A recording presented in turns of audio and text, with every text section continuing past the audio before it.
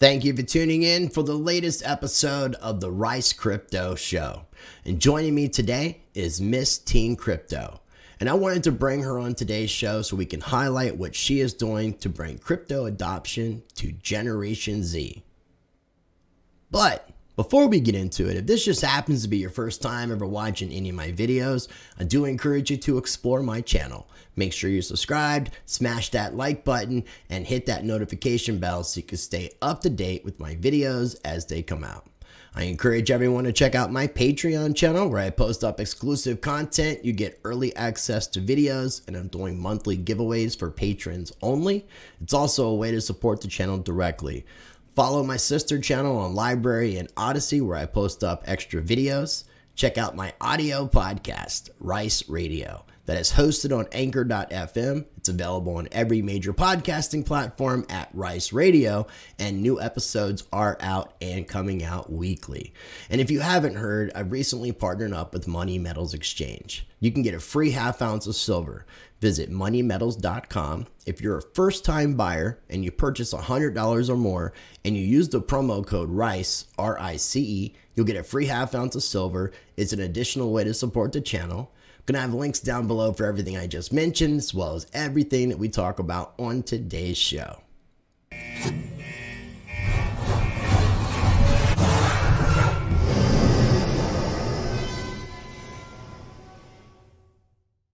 All right, ladies and gentlemen, joining me on today's show is somebody who I've been looking forward to bringing on in quite some time. I actually wanted to meet her father before I brought her on, which I had a chance to do while I was at Bitcoin Ben's meetup in New Jersey. So shout out to Miss Teen Crypto's father. But I wanted to introduce this lovely young lady because she's doing some really awesome things in the cryptocurrency space. She's taken it upon herself to start spreading cryptocurrency awareness and be an advocate to Generation Z. So we have Miss Teen Crypto in the house. How you doing today?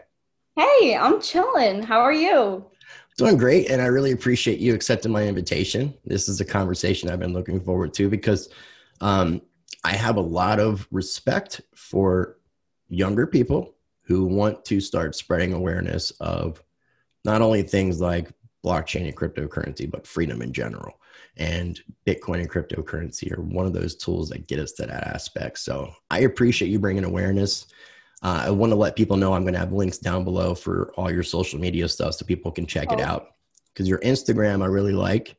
You got a lot of really cool videos on there. Some of those videos you put on your Twitter account, and you have your very own web page, which we'll show here in just a little bit. But oh, yay. in just a moment. So now, who, in your words, who is Miss Teen Crypto, and why did you decide that you wanted to start being an advocate and spreading awareness to Generation Z, Miss MTC? Well, my dad always talked about crypto, so I figured I'd get into it myself. Miss Teen Crypto to me is someone who could, spread awareness about crypto because honestly, no one knows about it yet. Even in my school, people know about Miss Teen Crypto or Bitcoin because I started doing it. And I think from there, they talk about it with their friends. And then I think slowly, it spreads. I just really want people to know about crypto, and I want to spread it in the most positive way possible because there's so much negative energy in this world right now, especially 2020, man. Right. So I just wanted to, do something in a positive way and, try to incorporate people I know too, because, I just want everyone to feel the good energy. Awesome. I love that. It's a good answer. And what I usually find is, especially it seems to be very typical in the behavior of a teenager, is when your parents are into something to not be into what your parents are into. So usually it tends to be kind of the opposite and a little bit of a disconnect. How did it go about that you decided that you wanted to promote cryptocurrencies, being that your father was so passionate about it? Well, he just wouldn't stop talking about it, right? This was 3 years of nonstop, oh my God, Bitcoin. And then he always has CNBC on. So then I would come in and then I'd see, and he'd be like, oh my God, there's Bitcoin on the TV. And I'll be like, oh, whatever. But then I got into it. So when I got into it, I wanted to see what he was doing on Twitter. So I kind of stalked his account. So I stalked his account, and then I started seeing all the people he followed, and then I realized everyone's really sweet. Everyone's so cute. Like everyone's has like their own thing going. Like everyone has like their stores, or they have like their own different type of thing they do. Like Johnny Litecoin has the seeds, and he like does videos with the coin flip ATMs. Like everyone has their own thing they do, and I think that's so cute. So I wanted to do something too.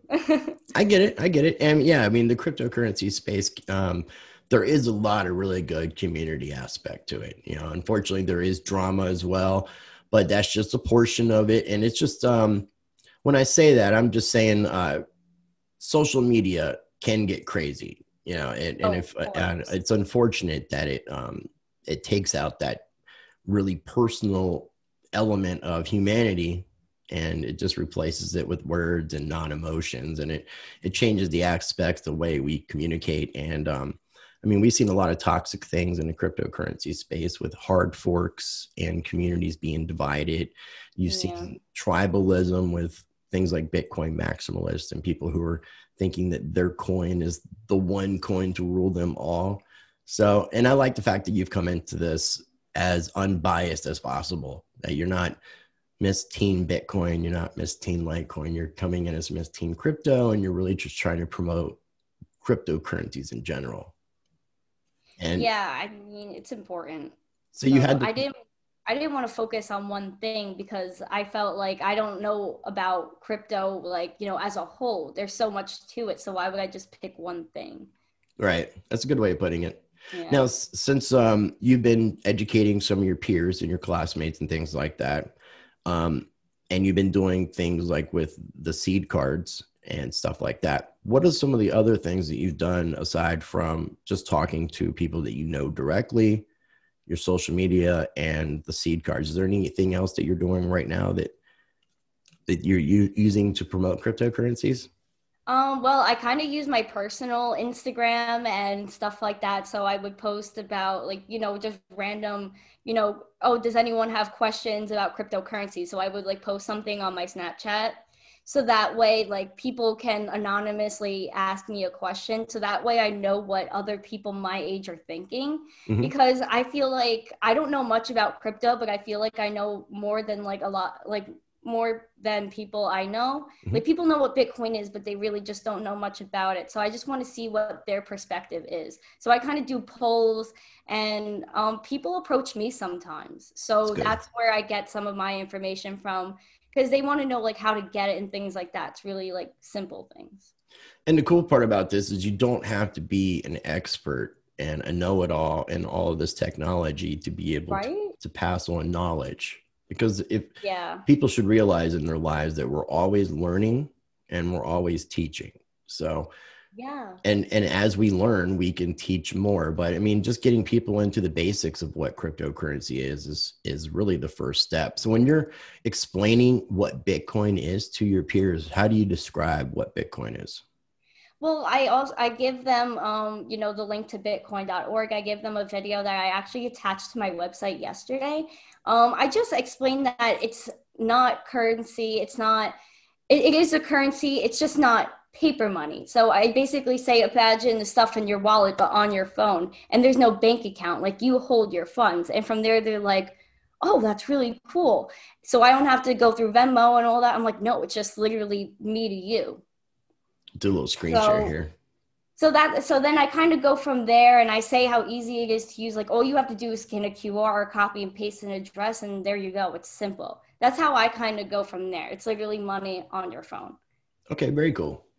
And I'll have links down below for your website, missteencrypto.com, as well as your Twitter and your Instagram, so people can check it out. But I really like this. Who is Miss Teen Crypto? You're a 17-year-old girl from New York City that loves crypto, and your main goal is to spread crypto adoption to Generation Z. So I think that's really cool. I love the website. I love the fact that you got NFTs coming.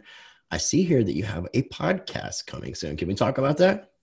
Sure. I mean, I'm just brainstorming. I want to do it soon. I'm just trying to see who I could maybe get to come on, what my exact vision is. But it's definitely going to be about asking basic questions to people, things that, beginners like me want to know.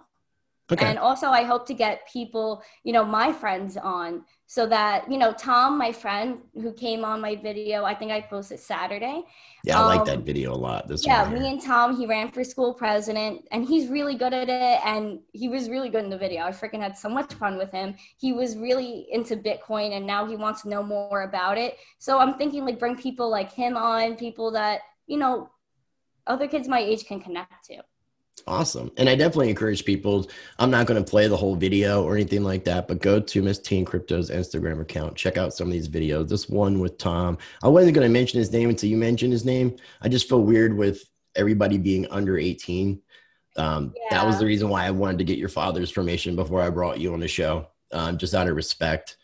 But this video itself is really very, very cute. I like the way that you were promoting Bitcoin, how you were sending Bitcoin through the wallet, and then how you mentioned at the end how he got your vote, how you tied that all together. I really thought that was very creative. And there's little video too where me, Bitcoin Ben, Ken Bozak, The Public Awakening, you see Johnny Litecoin. This is a guy named Randy out in New Jersey. All of us, we did a little video too that people could check out. That was really awesome. I love doing that. That was a great time. Except for after you guys left. I don't think you heard about it, but without going into a lot of detail, I'll tell you a little bit more after we're done recording. But it was a couple hours after, maybe an hour and a half after Ben left. So I'm not exactly sure the time frame where you and your dad left, but I was in a bathroom and some older gentleman, for whatever reason, decided to sucker punch me and hit me. And I ended up getting a black eye out of the thing for about a week. Oh, Rice, I'm sorry. Oh, no, it's cool. I mean, I ended up raging for a little bit afterwards. The guy left very quickly. Nothing else escalated. But aside from that incident, that whole meetup was really a great experience. It was good meeting you and your dad and being able to hang out with Ben, see Ken, and a lot of the other folks that were out there, Johnny Litecoin, Jason, The Public Awakening, and everybody else. So it's cool that you came out and did something like that. I really thought it was cool that you went out in the public. Yeah. And I loved it. Dude, just like talking about it, I'm like getting flashbacks. I had so much fun. I was so nervous to go. But then like, it's so cool seeing like, people off of like a podcast. Like I see you on a podcast, Ben on a podcast, Ken, but it's cool to see you guys in person. Like I feel like it's a whole vibe. Like it's such a good vibe. It was great. I had such a good time. It's a family thing. It really is. When you get looped in the community, it's very loving, and everybody for the most part is very cool to each other. So I feel very blessed to be able to be, just to know a lot of the people I know. And I was very fortunate to meet you and your dad. It was a great experience. The one advice that I'll give to you regarding your podcast, and if you have any questions, with how to do some things or your whatever, let me know. I'll try to help you out the best I can. But when I was starting my channel, I would have started my channel. It ended up starting in January of 2018, really early January. I think it was like basically the beginning of the year. But I would have started probably 4 to 6 months earlier had I not been such a procrastinator. I was just procrastinating. I was just putting off why I wasn't doing it, making up excuses. And finally, I don't know why I never watched PewDiePie videos, but I watched a video that he did, and it was talking about starting a channel, and just said, don't procrastinate. Use what you have. Don't worry about your equipment.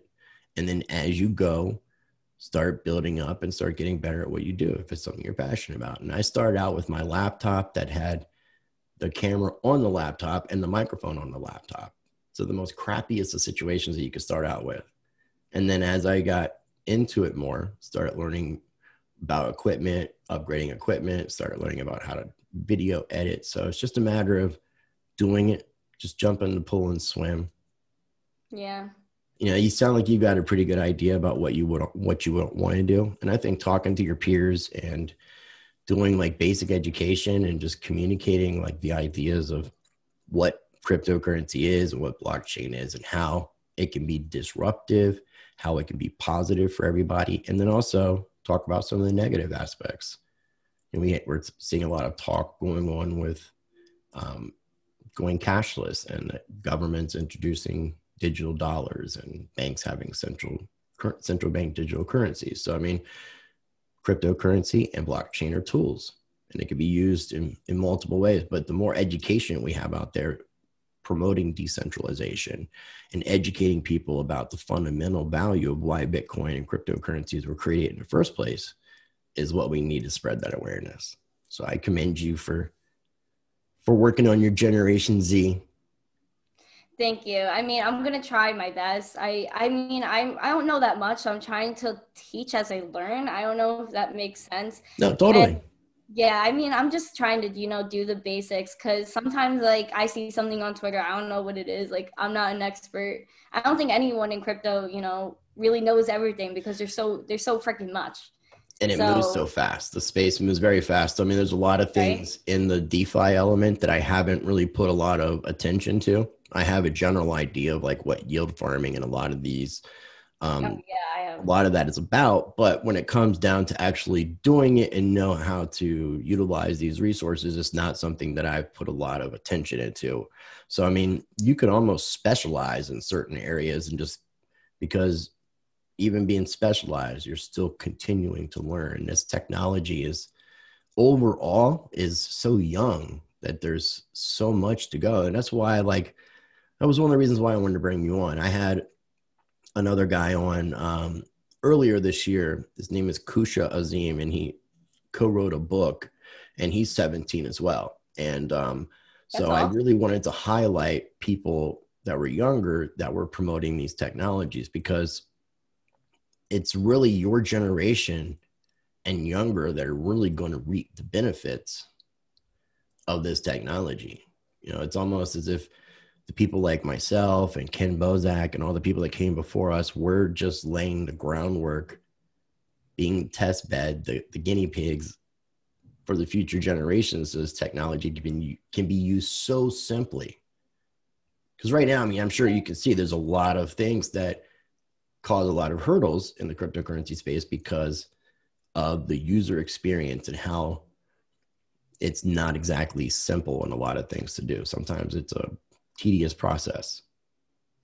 Yeah, I feel like crypto's really early. Like I feel like all this like wallet and seed word and like all these like multi-step things, I feel like maybe one day they're gonna, be one step or something like that. I feel like this is like the first version of like the Macintosh computer. Mm-hmm. So I feel like, everything's going to get updated, like the first iPhone compared to now, there were so many updates. I feel like, it'll be on the same path.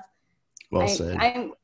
And that's also why I wanted to do a video with Tom to show how Bitcoin works, because a lot of people are just intimidated by it. So I was just like, it's so simple to use. I just wanted to show people, and Tom loved it. So. Well, the best thing too, I can say, I guess, is a final thing to wrap things up with is there's a lot of technology that people don't understand that they utilize. You don't have to completely understand every inner working of Bitcoin and cryptocurrency to be able to utilize it. I don't really understand how email works. I'm, being able to type up something and just put in some digits and some different alpha characters, and then it somehow arrives to your account. I can't explain how that takes place, but I know it works, so I use it. And that's the beauty of technology. You don't have to understand it completely to be able to utilize it. That's so true. That's a really good point. So I guess in final closing, I definitely want to bring you back on. Maybe I can do something, obviously we had to be waiting until after the beginning of next year, but we'll figure out something what we can do and bring you back on and highlight some of the things you've been doing. And before we do wrap up, do you have any final thoughts or anything you'd like to leave people with? Sure. I mean, thank you for having me on. I had a lot of fun at the meetup, seeing you now. Thank you for people who have supported me. I've had so much fun doing crypto, and I didn't think, I'd be, where I am right now being on a podcast. Like, that's insane. So thank you so much. Thank you for the good energy. I'll always be putting out good energy and, spread love and Bitcoin. Like I was telling you before, though, I mean, we're all just people. Just because somebody's might have subscribers or whatever the situation might be, we're all the same, and we're in this together. And ultimately, we've got to be looking out for one another, and that's the importance of community. So thank you again, MTC. I appreciate. And I'm going to have links down below for everything we talked about, so you can check out Miss Teen Crypto's her own webpage and her Twitter and Instagram accounts. And again, I definitely encourage you to check that out. Now, if this is your first time ever watching any of my videos, I do encourage you to explore my channel. Make sure you subscribe, smash that like button, hit that notification bell so you can stay up to date with my videos as they come out. And as always, I encourage you to be the change by practicing change.